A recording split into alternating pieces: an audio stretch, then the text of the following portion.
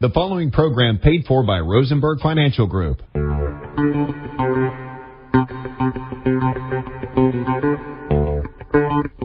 Providing live finance advice since 1993. It's time for Your Money with Sherry Goss and Randy Goss. To participate in today's program, call 478-742-0940 with your financial questions and comments. And now, live from the Macon studios of News Talk 940 WMAC, it's Your Money.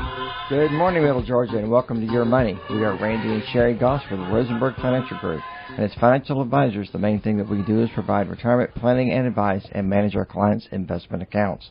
And if you're looking for a financial advisor, please contact our office to set up a complimentary consultation. And if you're interested in or in need of any insurance products, such as long-term care and stuff like that, we can handle that for you too.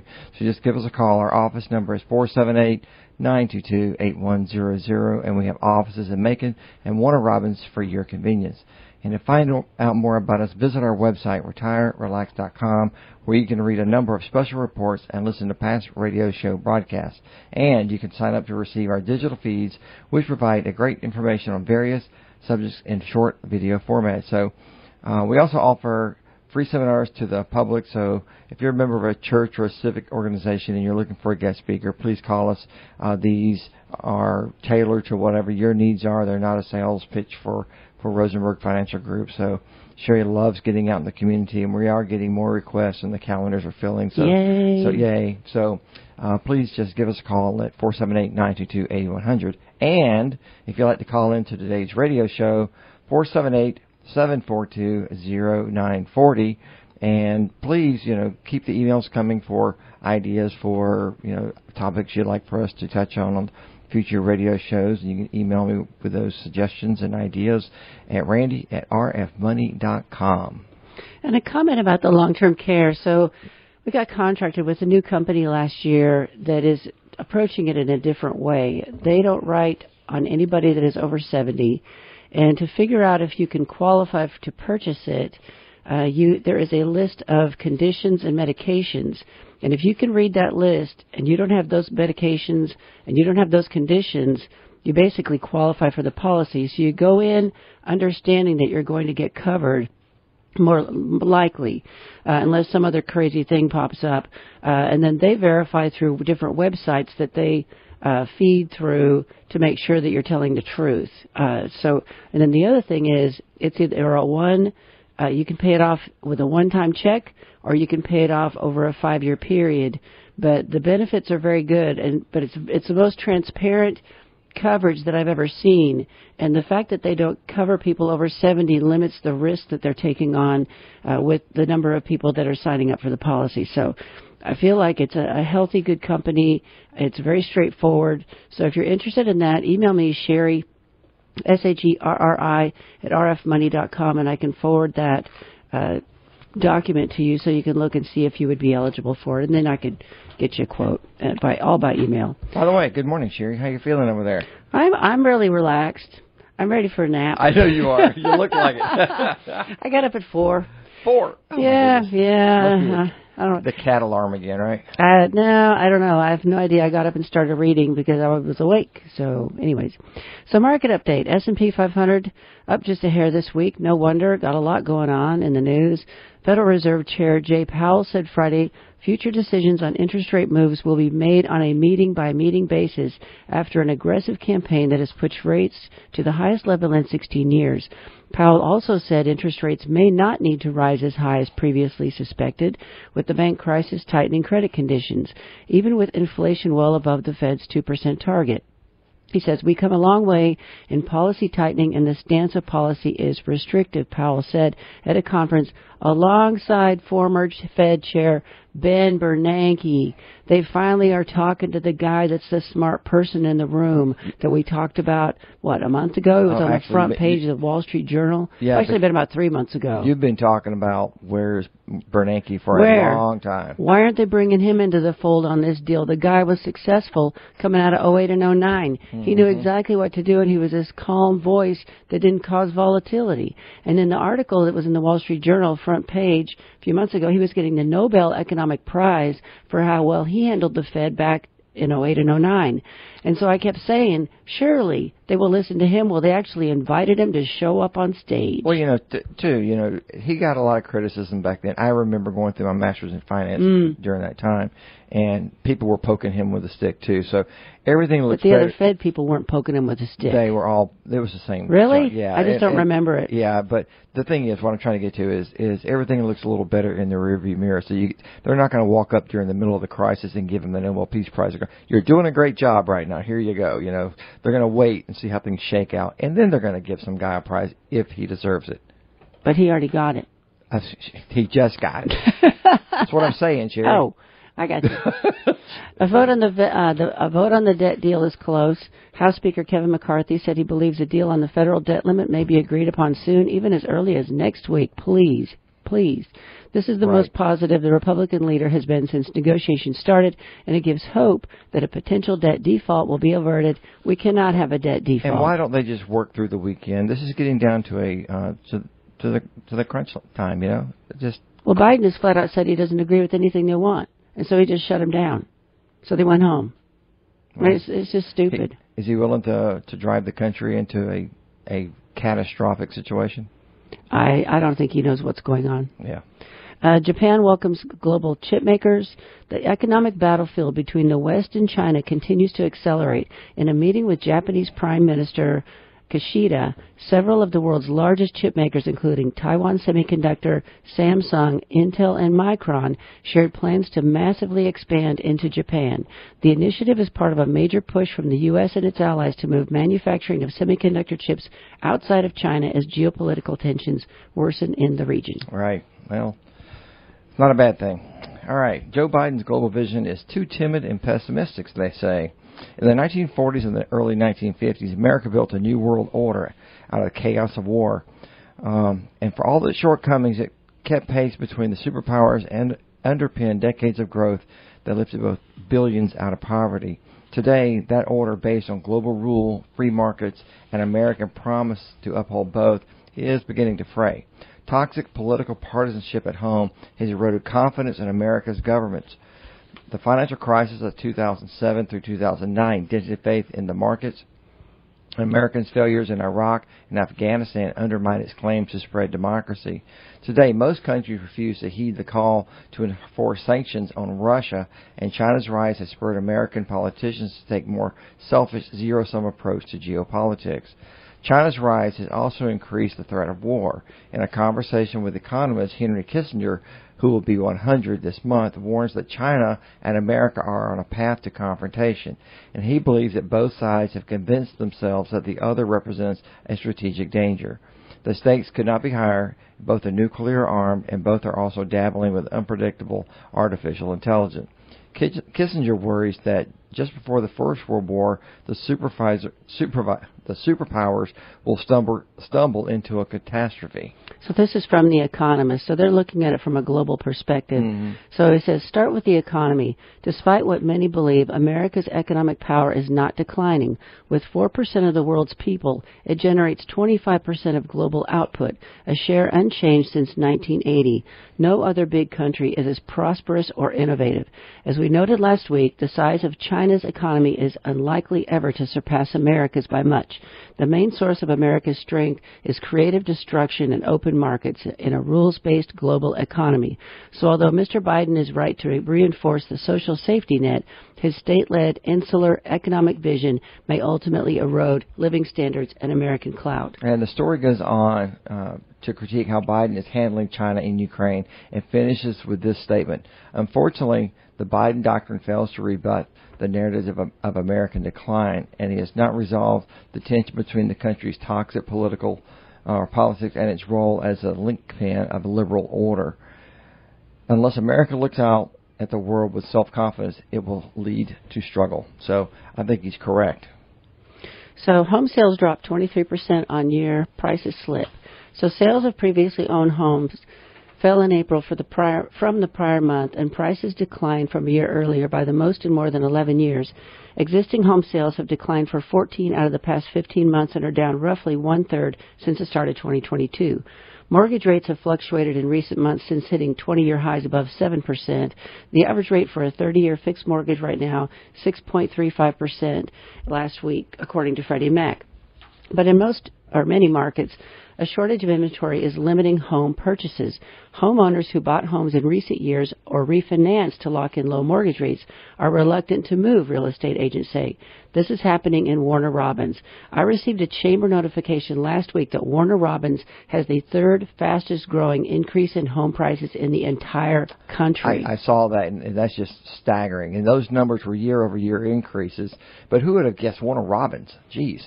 Other areas around Middle Georgia have experienced significant increase in sales prices too, just not to that level. And I was speaking with the president of Magnolia State Bank this past week, and he was highlighting how many homes have been purchased in cash, just with cash, in the past year. And it's primarily has been because people are leaving the larger states in the north and moving, from the cities up there and selling their properties for a very large sum of money and moving down here and being able to pay cash, and not just pay cash, but overbidding everybody else who just has contracts on place. So it's very interesting how that's shifting everything down here. Anyway, I guess we were talking a little bit last week. Depends on which side of the fence you're on, whether you're a buyer or seller. That's right. Depends on whether you think it's a good thing or not. But anyway. Did you know that one of the largest ports in the country sits right here in Georgia, and it's just right down the road in Savannah? I know we've talked about it in the past, but this is just an awesome facility, and we just wanted to kind of give you a little bit of an update on it. The port maintains massive cranes that load and unload thousands of containers from ships every day. These containers are stored until they're ready for customer pickup or are loaded onto ships destined to one of the many global ports. Although the Savannah port is one of the largest in the country, it is still expanding. Currently, the wharf is being pulled back from the river to allow for new berths to be constructed for larger ships to come in. They have purchased an additional 8 ship-to-shore cranes and just waiting for the project to reach the point to install them. Those new cranes and some work on the river will allow bigger ships to come in and more of them to line up to the dock to be serviced. These new cranes will allow a 25% increase in the productivity. Wow. Upgrades will make it close to 4 million boxes. It will cost more than $1 billion. The port is its own entity, so it does not get tax dollars. And that surprised me when I had read that. And the Savannah does not have the Savannah port has a lot of status in the container ship world.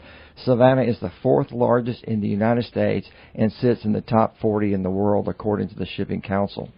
The yard also has a mega rail, the largest on-port rail in North America. 18 to 20% of boxes will roll down the tracks, which ultimately results in more trucks being taken off the roadways. And I know Highway 96 thanks them for that.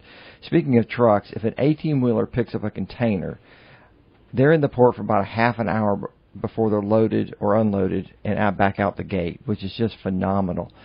If they're, 35 ships come in a week and dock for 12 to 18 hours. Everything is precise, pattern from start to finish. It's just like a choreographed event for every ship that comes in, every truck. It's all run with technology. Yes, I just like to watch that. It's so efficient. From a video camera in the sky. Visit the website if this is interesting to you, because it's fascinating to me. I have clients who have had a tour and say it is really amazing to watch. The Port of Savannah, according to the website, is the single largest and fastest growing container terminal in America, which is great for our local economy because all of this stuff has to travel. I mean, we're making money off the port because it's in Georgia, and we're making money off the trucks that are having to go down there and pick up all of this stuff. But see, I think this ties directly into why Warner Robins and probably Perry is picking up huge home price distribution centers. Because distribution centers were centralized to a lot of stuff coming out of the port headed to Atlanta. It was just a good hub. And there's more to come. That's right. So go to gaports.com. That's gaports.com to learn more. It is really a cool website, and it's very fun to look at. So Georgia buys 1,100-acre mega site for development in Peach County. And these stories came out of Channel 13. Georgia Governor Brian Kemp announced the purchase of an economic development site in central Georgia.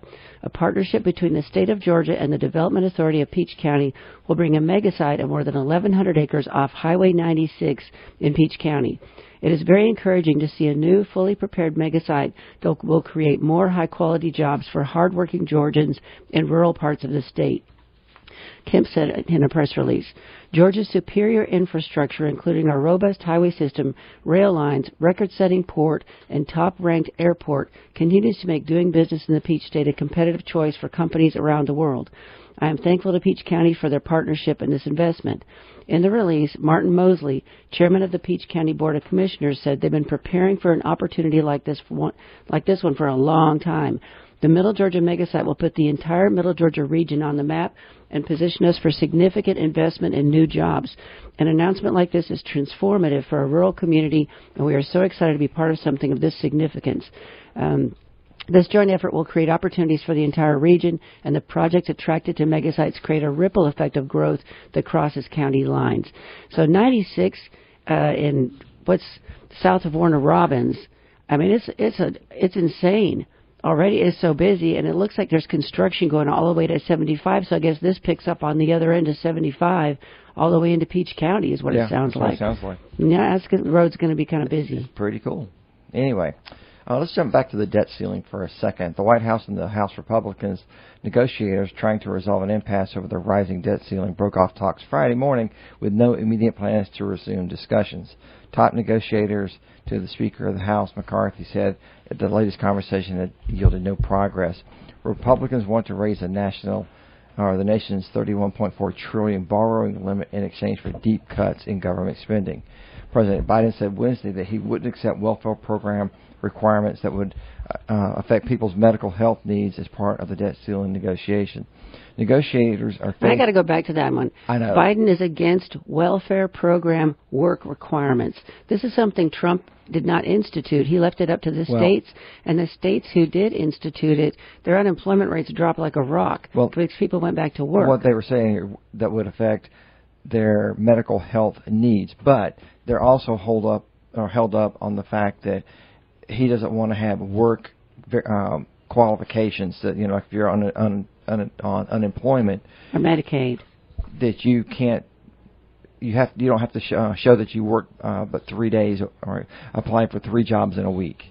So I don't know if I told you this, but I had a client in this week that's on unemployment. She got laid off, and she's never been on unemployment in her life. She's 72, and she's been working since she was 16. And a friend said, "Why don't you apply for unemployment?"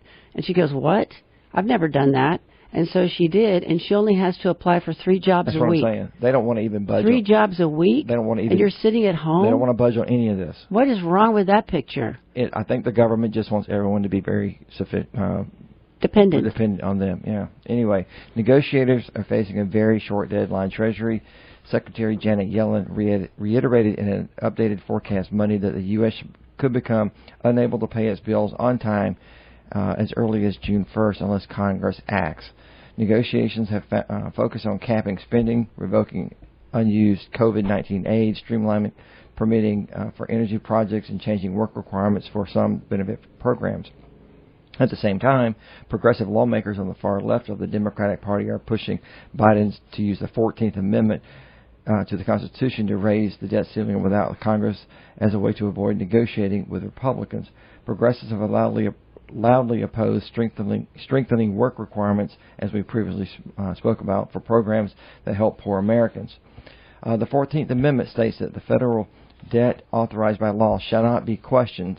Biden has said that he's considering invoking the amendment as a way to keep paying the nation's bills if Congress didn't raise the debt limit. But he added that the issue would be subject to litigation and might not be a solution in the current standoff. And the administration officials have played down the possibility. So I don't think I wrote this next thing. Well, what we're talking about, I'm going to go back to the 14th Amendment. I don't see how they're going to use that, but I'm not a lawyer, and because it was originally passed as it was put into effect in 1868, and it granted citizenship for all persons born naturalized in the United States, including formerly enslaved people. So I don't know how they're going to get that, but I'm not an attorney, and I don't know all the little things that have changed in it over the years. So it's just interesting to me how they can take certain constitutional, amendments and use them for whatever and warp them to something like this. I don't know. So I had a couple of client stories from this week. So I saw a client this week who has a son that just moved here, and he's interested in becoming a truck driver. So I told him about Central Georgia Tech. And then I went to lunch right after I saw him and had a cup of soup. And my server wants to be a nurse, but she can't afford the tuition. So I told both of them about Central Georgia Tech. So there are 18 high-demand career fields that you can study absolutely free through the technical system of Georgia. Automotive technology, aviation technology, certified engineer, commercial truck driving, computer programming, computer technology, construction technology, diesel equipment technology, early childhood care and education, electrical lineman, health science, industrial maintenance, logistics, movie production, practical nursing, precision manufacturing, welding and joining, and law enforcement and criminal justice. Go to tcsg.edu. These are the high-demand career fields, and they are free.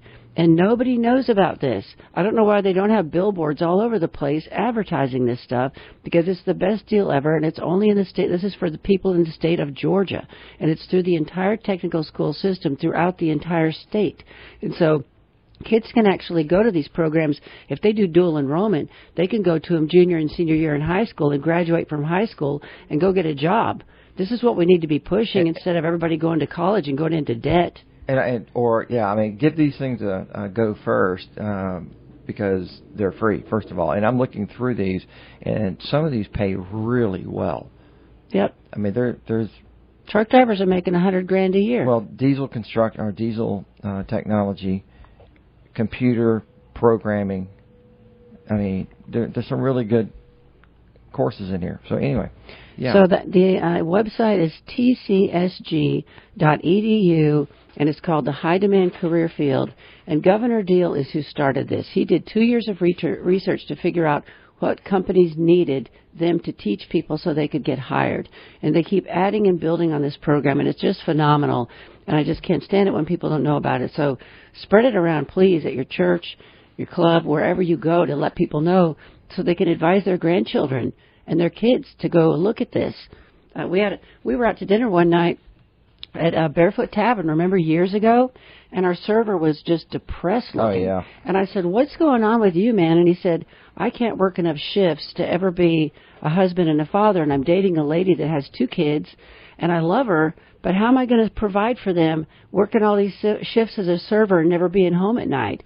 I said, "Holy cow, have you ever heard of the High Demand Career Initiative?" "No." I said, "Go to Central Georgia Tech, call the career counselor, make an appointment, go see them." So we were walking downtown about a month later. Yeah, you were coming back from the radio show. Yeah, and there he came out of the restaurant and hugged me. I said, "What's going on?" He said, "I'm going to go to truck driving school. It's going to be free, and there's already a company that's going to hire me, and I could be making $100,000 in a year."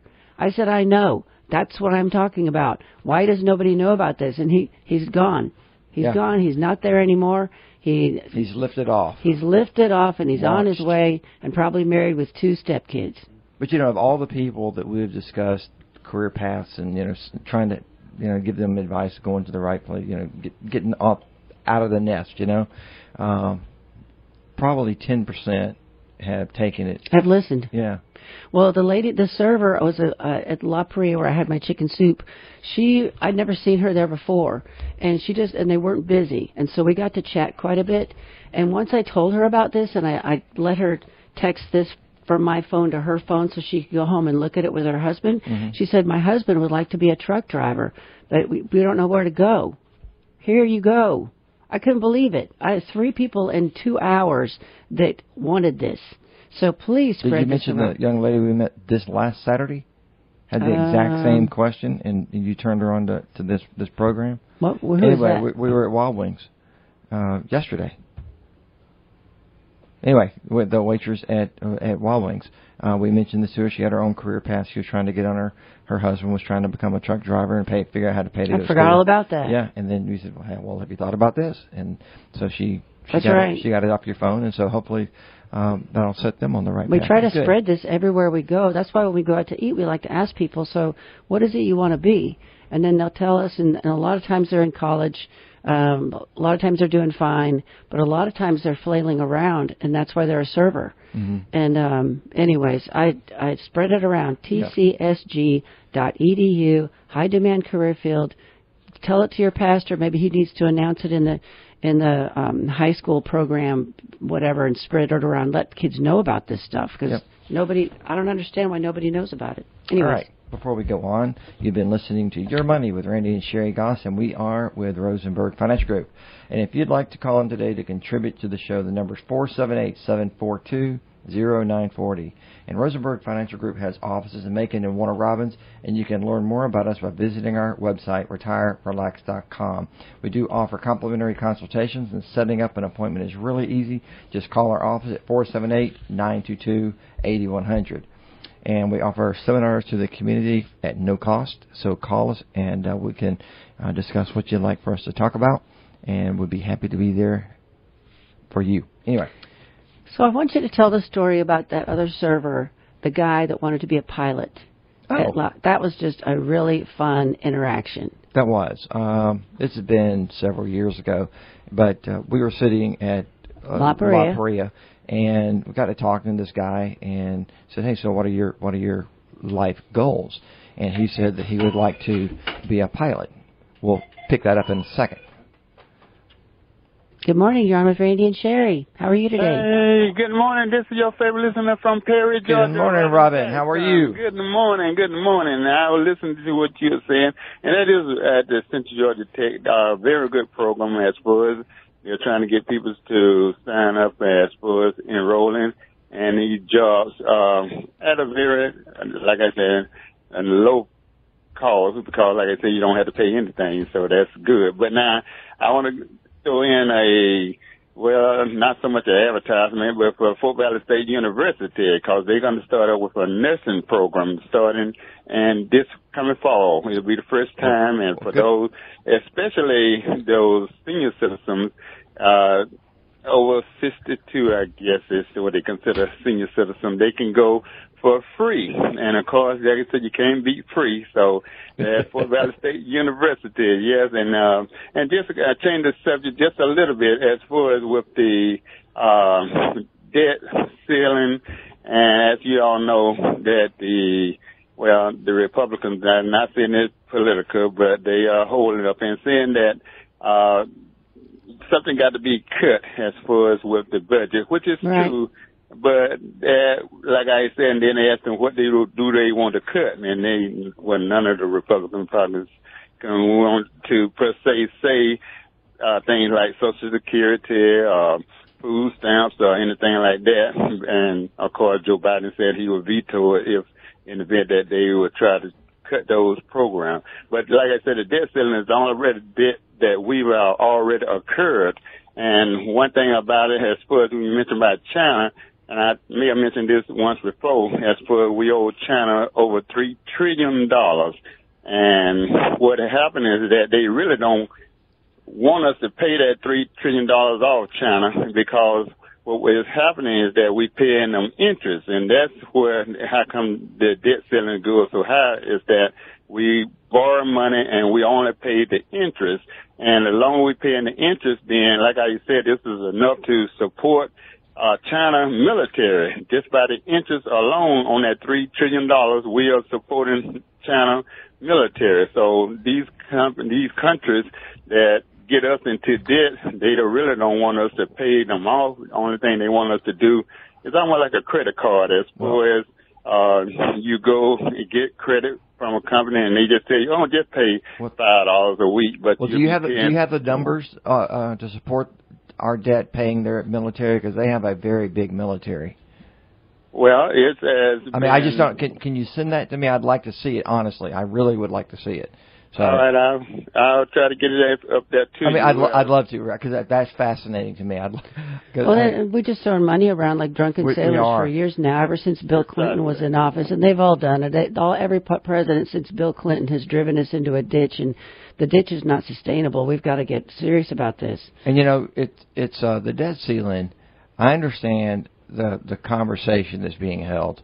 I understand that we need to pay the debt that we've already incurred. But the problem is, if we keep letting our current president have unfettered access to a checkbook, he is just going to keep running up this deficit. He has no reservation about just keep spending, keep trying to buy votes. That's all he's trying to do. That's what they all do. He's not trying to cut Social Security, or they're not trying to cut Social Security or Medicare or Medicaid. But all those programs are not going to be sustainable at some point. Right. They're running out of money. Because even if we got rid of, at the rate we're spending now, at some point we're going to not be able to afford discretionary programs, and so it'll just be down to the non-discretionary, and then pretty soon we're going to keep spending at this rate, and we won't even have the money to cover the mandatory programs. So yeah, we hate debt. We hate debt.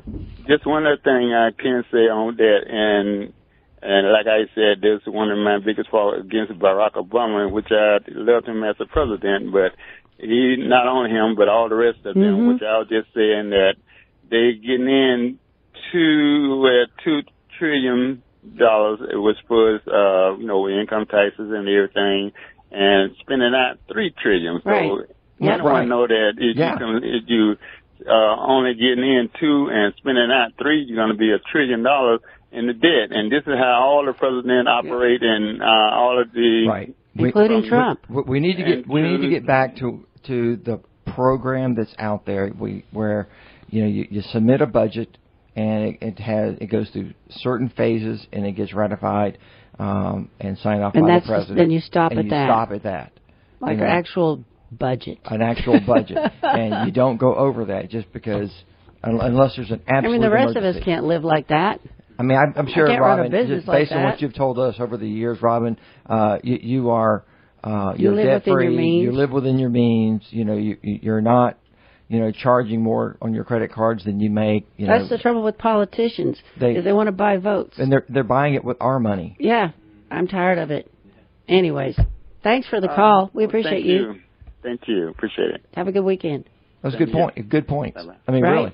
Right? It just makes my head. I really am fascinated about what our debt is that goes to China and what the Chinese budget. I'm going to try to find that out myself too. So we've shifted a lot of our spending away from China. They have done that in the past year. So that's big because we don't want to keep feeding them. Anyways, good morning. You're on with Randy and Sherry. Good morning. Good morning. Good morning. How are you? I made the mistake of turning on the show this morning. Well, I'm sorry. Because you're talking about stuff that gets me mad while I stop listening to the show. Oh. Politics. Right. Well, we didn't talk about too much of it. First of all... Are you on speakerphone? Yeah. Can you... Do I need to take you off? Yeah, Please. It's real fuzzy. Okay. Thanks.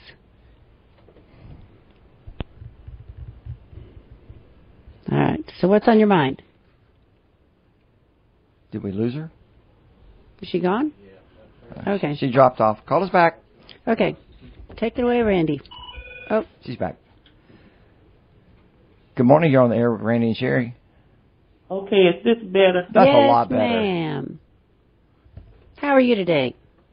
I'm not too bad. Okay. Good. Are you ready for the nice warm weather today?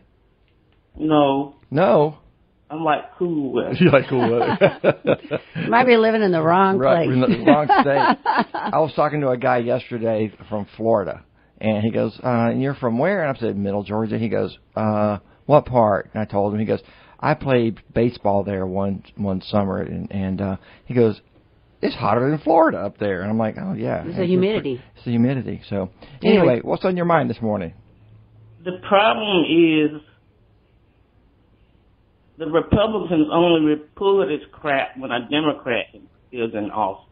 They don't attach all kinds of crap when a Republican is the president, and they should not be handling the debt ceiling like they are now. That's what the problem is. I think the problem is our politics in general, and that everybody just wants to get reelected. And so they'll say and do whatever they can to try to get reelected instead of doing what's right. And we've swerved way away from actually doing things that make common sense in the whole picture of all of it. And that's what's frustrating to me. It's like spending more money than you bring in year after year after year. Where do you think that's going to get us? And they've all done it. They're all at fault. I think both sides do it. Everyone makes a big deal over everything, but it's good political politics to stand up and accuse the other party of doing something and blowing it out of proportion instead of coming to the table and actually having a conversation and actually getting something done. Right now, you've got one side saying we had way too much debt. We need to curb the debt. Let's figure out a way to do it. And the other side is going, we're not negotiating. I want to keep spending money at the rate that I'm spending. And even though I've already put over $5 trillion extra dollars on our debt since I've been in the president, I want to keep doing that. That's basically what they're saying. And I am a fiscal conservative person. My question is, did they have these kind of conversations when the president was a Republican? Yeah, they have. They've been doing it every time. And then they would shut down the government. We've shut down the government multiple times because they can't agree because it's all partisan. It's not common sense. Nobody's following a budget. Everybody just wants what they want, and then they go in and they fight over it. And then we go through a government shutdown where we still pay everybody not to work, and then everybody gets behind. I mean, it's a disaster. It's just no one can run their household this way. We need term limits. I think that is the answer. These people are career politicians that make a fortune off of these jobs through buying stock, knowing what the laws they're going to pass, which should be illegal, is not illegal. What they do is criminal. And they're wasting our time. They're wasting our money. I'm sick of all of them. Look, back in 2002, 3 time frame, I can't remember the exact year, the federal government shut down. Then it was a Republican. That was George W. Bush. And it was a flipped Congress. So the same thing happened then for the very same reasons. And, debt ceiling arguments. And so, was that when you were budget officer? Yeah, it was. Wow. So I was in the midst of this. So yes, it does happen. It happens on both sides, and you could almost, it'd be interesting to take a look at the talking points in the news between the party, of what happened then and what happened. Depending on what station you watch, too. Well, yeah, I mean, just say that's a whole other thing. Pick the same newspaper. They're all rotten. And just pull it up, and it'll probably just be just changing the names, and the parties. Exactly. And it'd be almost the same talking points. So Randy was sleeping at the office back then because he had to unwind all the spending that he had planned as a budget officer for the next fiscal year. Yeah. And then everybody got sent home and didn't do anything. And then they just stopped. Okay, I'll stop. Yeah, don't get around that stuff. But anyway, anyways, I hope that helps you understand. For us out here in the fields, we're not in those big ivory columns up there in Washington D.C. They don't have. They're playing political politics up there with our money, and not our money, our stock market, everything, because. Every time they do something stupid like this, and they didn't have to let it go this far. We talked about this 3 months ago that this was coming, and we predicted then they were going to let it come down to the 11th hour, and they're doing exactly that now. Do we think that one last thing? Yeah. Mm-hmm. On the surface, I agree with the work requirements for people who are able-bodied and whatever. Able-bodied is the big thing. I agree. Yep. But those people...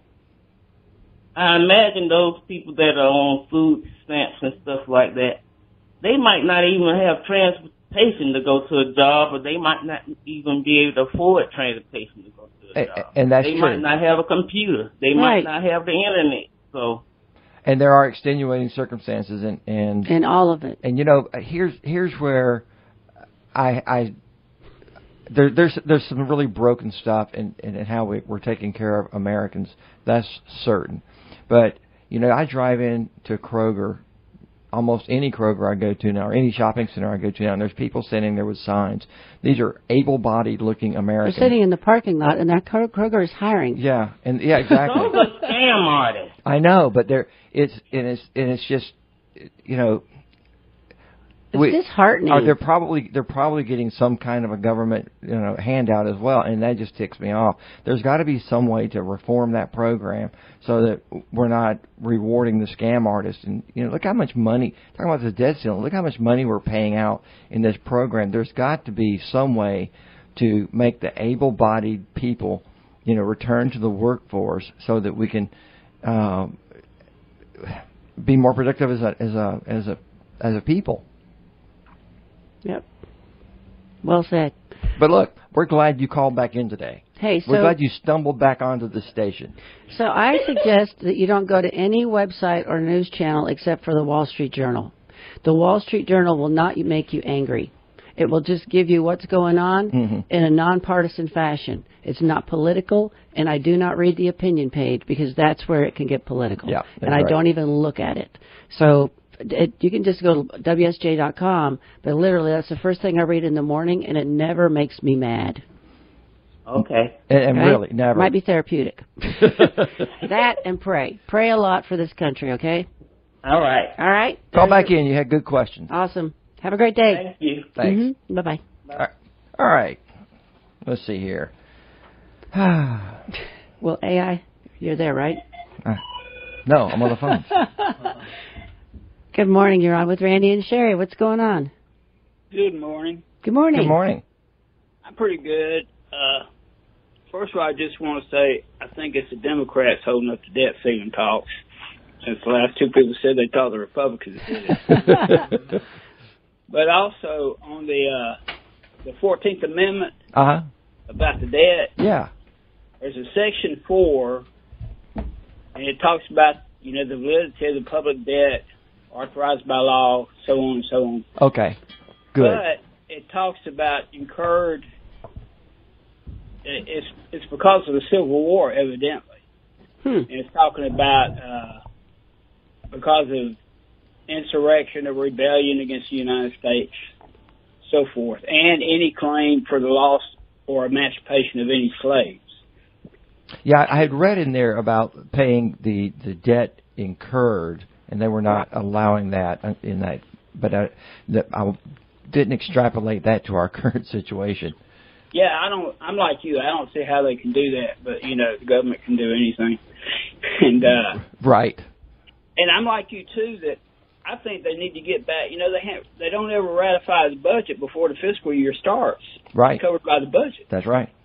I mean, that's the first thing they ought to do, I think, like you said. And a balanced budget would solve the debt ceiling problem. Right. That's right. We might need it every now and then, but we wouldn't need it as often. I'd like to know how many man hours they're wasting and how much money we're wasting on these politicians that sit around trying to get on TV, making their argument and trying to make their case to be popular or to get reelected or whatever. I think it's just a show. Yeah, well, I've heard they only work in their office like 3 days a week, and I guess they meet people and stuff. And you know, if you figure it on a 40-hour week, it's like, I mean, if you can 24 hours a day, it comes to about $40 an hour over the course of the year. Well, you know, there's a lot of breakfast, lunch, and brunch and lunch and dinner meetings. So it takes your time. It takes a lot of time to do that. Well, I appreciate your show. I really enjoy it. I don't always get listened to it, but I really do appreciate it. I enjoy it. Well, thanks for your thoughts on that 14th Amendment, because I was a little confused there myself. Great. Thank you, and have a great weekend. Thank you. You too. Bye-bye. Bye-bye. Let's talk about some AI real quick. Something non-politics. Well, actually, it has politics in here. I'm sorry about that, guys. Let's see here. Will AI help us or leave us behind? Is the thoughts behind this article from the Wall Street Journal too. Technology revolution usually starts with a little fanfare. No one woke up in the morning in 1760 and shouted, "Oh my God, the Industrial Revolution has just begun." Even the digital revolution chugged away for many years in the background, with hobbyists cobbling together personal computers to show off at the geeky gatherings such as the Homebrew Computer Club before people noticed that the world was beginning was being fundamentally transformed. Artificial intelligence revolution is different. Within a few weeks in the spring of 2023, millions of tech-aware people and then ordinary folks noticed that a transformation was happening with head-snapping speed that would change the nature of work, learning, and creativity and the task of daily life. It is inevitable that machines will become super intelligent on their own. The advent of chatbots and other forms of generative AI, computers that can generate original text or images by training themselves on enormous sets of data, raises a question that has been central in the history of artificial intelligence. Should our goal be to make humans and machines tight partners so that they may make progress or by working in symbiosis? Or is it inevitable that machines will become super intelligent on their own, eventually leaving us mere mortals behind? One of the most influential papers in the history of modern technology, titled Man-Computer Symbiosis, was published in 1960. The hope is that, in not too many years, human brains and computing machines will be coupled together very tightly, and that the resulting partnership will think as no human brain has ever thought and process data in a way not approached by the information-handling machines we know today. Right. MIT students turned some of the early computers into video games with joysticks and pointers. Other advancements in connecting machines and humans quickly followed, such as the point-and-click mouse and the graphic user interface that we now use on our personal computers. At the last meeting at Apple in 2011, Steve Jobs got to see and test Siri, which was an example of the next great advance, the ability to use voice and interact with our machines. Elon Musk is now pursuing what would be the ultimate step in human-machine mind melding, a microchip with neurosensors that can be implemented into the brain, implanted into the brain, and allow almost instant sharing of information and signals between us and our computers. This month, this company, Neuralink, completed the final round of animal studies and prepared an application to the Food and Drug Administration to allow chips to be implanted into the brains of human test subjects. The best way to make sure that the AI does not turn against us or destroy our humanity is to tightly connect with it to human agencies, he says. So who's doing what with AI? And this is a summary of an article from Bloomberg. Google unveiled an experimental way to search the Internet that gives more conversational results and said its artificial intelligence chatbot, Bard, is now available for much of the world to use online. As part of a suite of AI announcements at its conference last week, the company also announced a new large language model called Palm 2 that developers can use to train tools like chatbots. Google said it had already woven the update into many of its marquee products, including Gmail and Bard. So what is a chatbot? A chatbot is a self-service resource that can give customers information and solutions they need pretty quickly.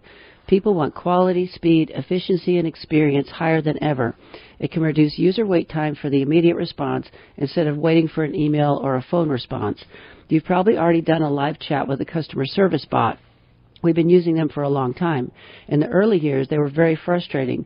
Now they are pretty seamless and extremely polite. You even feel a little silly when you get angry when the bot doesn't answer or doesn't understand exactly what you're saying. Bear with it. It's only going to get better. So what are the main companies creating this infrastructure? Alphabet, Google, Microsoft, OpenAI. Each company has a name for their products that does a specific function, like the following example. So I have noticed this change just in the last 2 weeks when I go and do a search online. Generative AI is coming to Google's flagship product. The new search offering, which Google is calling Search Generative Experience, or SGE for short, displays an AI-produced response at the top of results, which seeks to answer a user's query while summarizing key information and linking it to website sources. So I'm searching things all the time because somebody will tell me something I don't completely understand, or I read an article and I want to know more about a certain word or whatever, and I type in my search, and that's exactly what pops up in the top of Google now, is summaries of what you want to know. But then you can also scroll down and you can go to links to websites that give you further. But if you just want a quick answer, this is already there. It's already on Google. Right. You know, and I'm going to have to change. You're going to have to change your name because I keep saying, "Hey Sherry," and my phone answers it's Siri. So I mean, I'm not going to get them to change Siri's names. Okay. Anyway, if someone is using the new search feature to figure out where the best go on a family vacation, for example, they could type in, what's better for my family with 3 kids and a dog, Bryce Canyon or Arches National Park, into Google search bar. Google then makes a summary using AI. In a demonstration, Google showed how this system pulled from sources around the web to describe how both Bryce Canyon and Arches National Park are family-friendly, though Bryce Canyon has hiking trails that allows dogs. Important. And very important. On the right-hand carousel, beside the description, Google lists the websites where AI drew the information from. Though unlike Microsoft Bing, it doesn't footnote sources. The company said that one situation it thinks generative AI can handle particularly well is assisting people who want to use Google to search what they can buy online. Google also announced a new filter called Perspectives, which aims to show users long and short-form videos and other forum posts describing the experiences of people from around the web. The company's bid to appeal to a younger user base and counter the massive popularity of TikTok. Reed said the Perspectives filter would pull in videos from YouTube and feature social media influencers, though not every search query will trigger Perspectives. Google is launching Perspectives first for topics like shopping, travel, and how-to advice, but the filter won't be triggered for sensitive issues like health, finance, or politics. Yep. Google has woven generative AI into its popular Workspace productivity suite, letting users tap into the technology as they work on files in Google Docs, Sheets, and Slides. And I cut this article way down. It was massive, and it was just way overwhelming to me. For example, users can ask the AI system to generate a thank you letter for a job interview or request a glowing review from a team member. These programs can also be trained on coding, language, and mathematical data, helping it fare better with logic, math, and word problems. So I guess you don't have to go to school anymore to study. You can just take your test and put the questions in Google, and it'll give you the answers, which is why they're going to have to make kids start doing more stuff in the classroom without access to a computer to actually learn something. Or is there going to have to become a hybrid, school where there's certain things you have to know by memorization, and the rest of it you're just going to be able to see how good of a person, how good at searching stuff on the internet you are. Anyway. There was a great article. It's called "Help! My Political Beliefs Were Altered by a Chat Box." Let's see here. This is one AI assistant may be able to help change our views without us realizing it, says one expert. When we ask ChatGPT or another bot to draft a memo or email or a presentation, we think these artificial intelligent assistants are doing our bidding. A growing body of research shows that they can also change our thinking without our knowing. Is that a bad thing? Is it because the chatbot is providing unbiased information from across a wide spectrum of data found on the Internet, or is some radical-leaning person leaning on the chatbot? So I don't know. Doubt the latter. One of the latest studies in this vein from research spread across the globe found that when subjects were asked to use the AI to help them write an essay, that AI could nudge them to write an essay. That AI could nudge them to write an essay either for or against a particular view, depending on the basis of the algorithm. Bias of the algorithm. Performing this exercise also measurably influenced the subject's opinion on the topic after the exercise. You may not even know that you're being influenced, says Moore Noman, a professor of information science at Cornell University and the senior author of the paper. He said he calls this phenomenon latent persuasion. These studies raise an alarming prospect that, as AI makes us more productive, it may also alter our opinions in subtle and unanticipated ways. This influence may make more akin to the way humans sway others through collaboration and social norms than the kind of mass media and social influence we are familiar with. Researchers who have uncovered this phenomenon believe that the best defense against this new form of psychological influence is making more people aware of it. In the long run, other defenses such as regulators mandating transparency about how AI algorithms work and what human biases they mimic may be helpful. All of this could lead to a future in which people choose which AI they use at work, at home, in the office, and in the education of their children, based on which human values are expressed in the responses the AI gives. This is a nightmare, but have we not been subjected to a world where people we don't know try to influence us through simple comments? People tend to want you to believe what they believe, and this is no different other than it is a machine. That's right. So I think the big thing here is, they just want us to be aware. Yes. They want us to be careful. And, but don't believe it just because it brings up something. If it's an opinion, don't believe it. But do your own research. But the real cool thing here too is they have so many types of different chat. You can have if you're a member of the GOP politicals, you can be chat GOP GPT, progressive GPT. So you can choose and custom tailor your chat GPT to whatever you want it to be. So that's pretty cool. Anyway, guys, it's been fun being with you today. Thanks for listening to Your Money, produced by Rosenberg Financial Group. And thanks for the callers.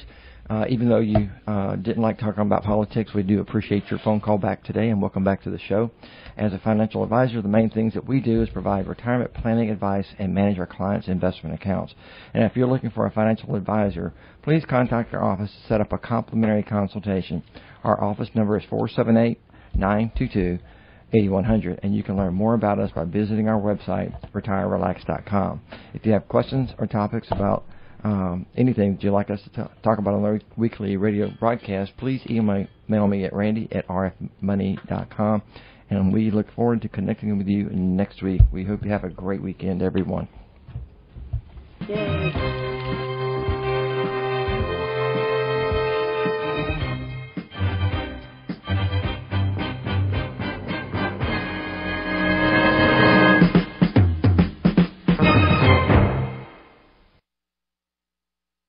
Securities and investment advisory services offered through Royal Alliance Associates Incorporated. Member FINRA SIPC. Royal Alliance Associates Incorporated is separately owned, and other entities and or marketing names, products, or services referenced here are independent of Royal Alliance Associates Incorporated. The views expressed are not necessarily the opinion of Royal Alliance Associates Incorporated. Investing is subject to risk, including loss of principal invested. No strategy can assure a profit against loss. Rosenberg Financial Group is located at 2517 Moody Road, Warner Robins, Georgia 31088, and can be reached at 478-922-8100.